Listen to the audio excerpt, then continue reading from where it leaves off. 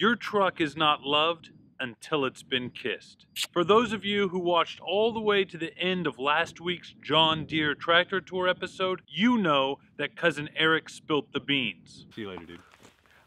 You're gonna tell me what happened to your truck? No, I'm not gonna. They're still recording, dude. Nothing happened to my truck, You're gonna dude. edit it! And as a result, down in the comments section of that episode, plenty of you have been curious to know what happened. One, red is the color, asked, "Spill the beans, what happened to your truck, Matt?" Sam C demands, "Time to fess up, what did you do to your truck?" Gleason Century Farms suggests, "Next video, what happened to my truck?" So thanks, Cousin Eric. Thanks for bringing it up, buddy. Well, I guess I can't cry over spilt beans. I guess every farmer has embarrassing moments. And since we've had rainstorms come through California this week and therefore not much action on the rice farm, we have time to address what happened to my truck for you, the fans. No loose ends.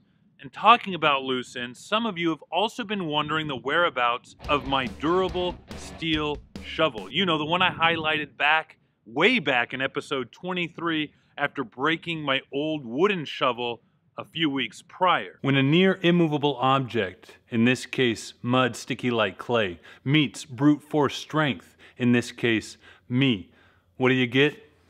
A broken shovel. But that's okay, because I ordered on Amazon the Rolls-Royce of shovels. That's not going to break. Well, I still have it. It's right here. See? Nothing's wrong with the shovel at all.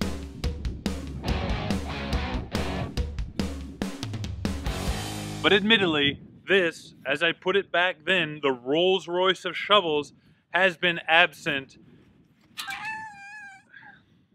in many of my recent shoveling episodes. This has prompted questions, like from Thomas Miller, "What happened to the metal shovel you bought off Amazon?" Or this pondering comment from JB Orcutt, "Somewhere there is a metal shovel, last seen in episode 60, feeling abandoned, heartbroken." So I suppose I should address this too. What happened to my truck? And where has my metal shovel been? Before jumping into the explanation, let's just back up a bit. Still recording, dude. Nothing happened to my truck, dude. You're gonna edit it!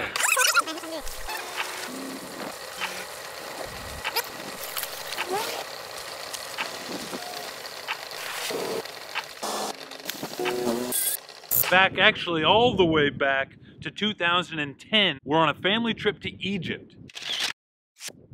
I wish I had more pictures, but my little brother wiped a memory card clean during the trip.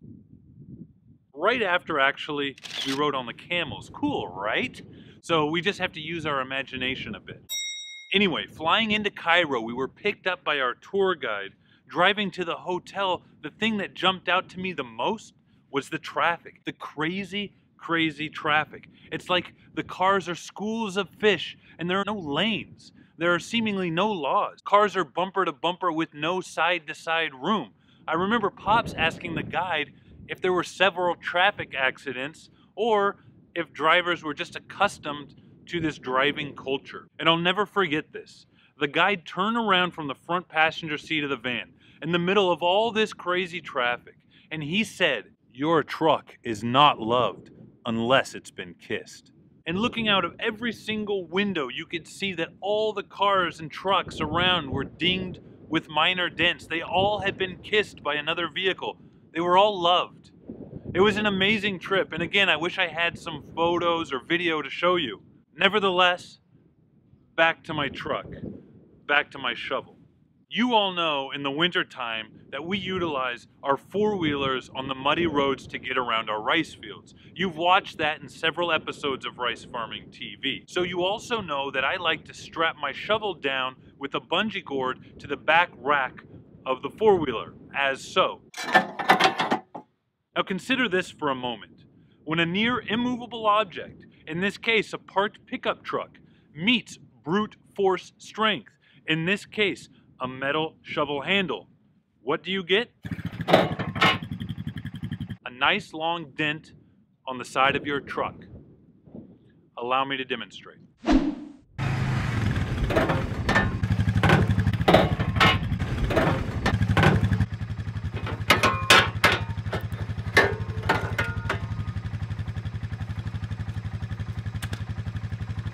So you see, squeezing a four-wheeler around my pickup on a narrow dirt road isn't a problem unless you forget that you have a metal shovel sticking out about an extra 3 feet.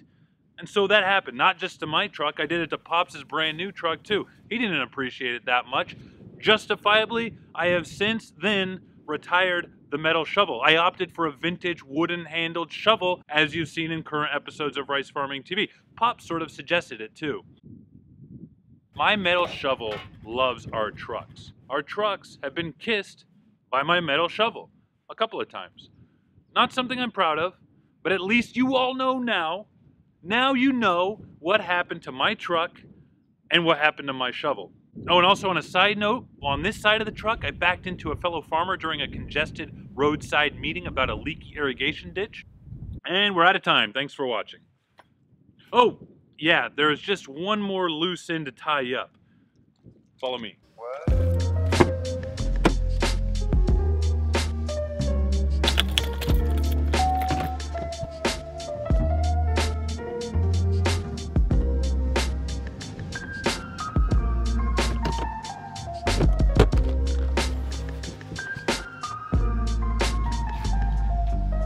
About time. Thanks, Matt. Don't thank me, thank the fans. Thanks, fans. Check out my dog. Heck yeah, good girl. Keep subscribing even though I got a hat now. See you, Jeff. See ya. Thank you. Thank you. See you, Kiva.